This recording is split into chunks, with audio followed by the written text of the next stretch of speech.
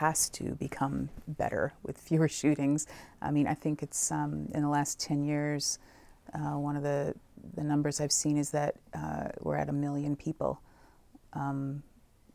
impacted by gun violence. You know, this year alone, I think we're already over 40,000 deaths. It's the #1 cause of death for children under the age of 19. We're averaging 2 mass shootings a day. Certain criteria to be able to say that that was a life saved, or that was a school shooting plan averted. So he and I are on a sky ride. He thought it was hysterical and kept laughing. And this one was also... These acts of violence are preventable, and that we all have a role in doing something about it, supporting legislation, but also just changing the way we engage in this issue and act when we see warning signs and signals.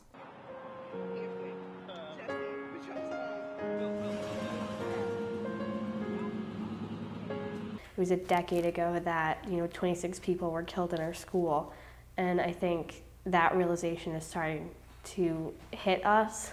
Like 10 years, that's a long time. I feel like the farther and further we move away from it, the more I feel I'm scrambling to just remember. So I really just think that the way I'm going to cope with that is just making, through people, kind of making sure I'm staying close with my best friend, making sure when I come home for breaks that I meet up with old teachers that I'm close with.